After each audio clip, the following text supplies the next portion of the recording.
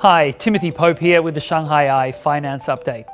The property stock seesaw swung the other way on the Chinese equity markets on Tuesday and pushed the Shanghai Composite Index up by 0.4% and the Shenzhen Component up almost 1%.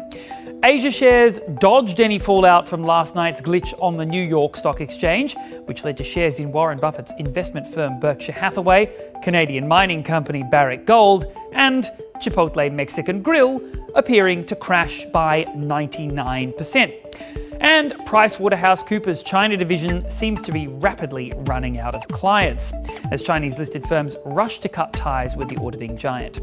PetroChina is the latest of more than 14 big names to dump PwC after its involvement in China Evergrande Group's fraudulent financial statements in 2019 and 2020.